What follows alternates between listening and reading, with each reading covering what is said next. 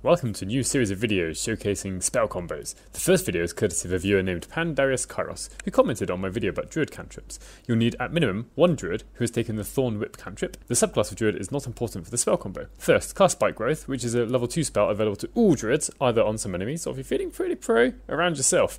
After that, start putting them through the spikes with your Thorn whip and watch them get shredded to pieces. Bonus points for starting the combat with enemies being surprised, and shoving a creature after they've been dragged towards you, and using Thunder Wave to knock multiple enemies back. Watch out for putting creatures doesn't apply the damage if the enemy doesn't move through the spikes, and Spike Growth requires concentration.